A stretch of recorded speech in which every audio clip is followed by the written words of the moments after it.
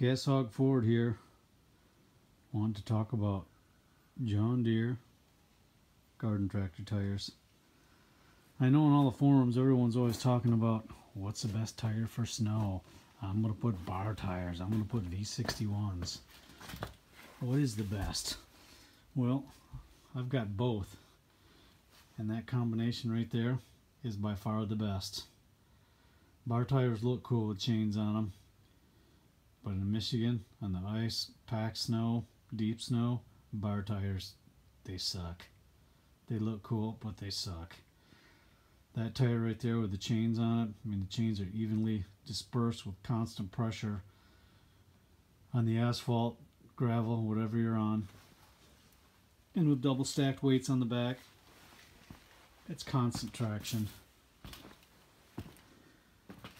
Chains are on there as tight as banjo strings. They don't move around. They don't get caught between the lugs. That right there is a perfect rear tire for a garden tractor.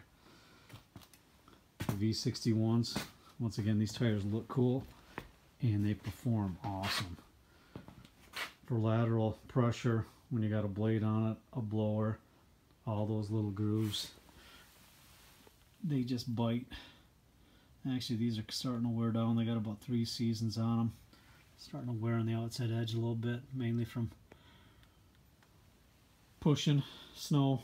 And then when they get a blower on there, the blower's pretty heavy, as we all know.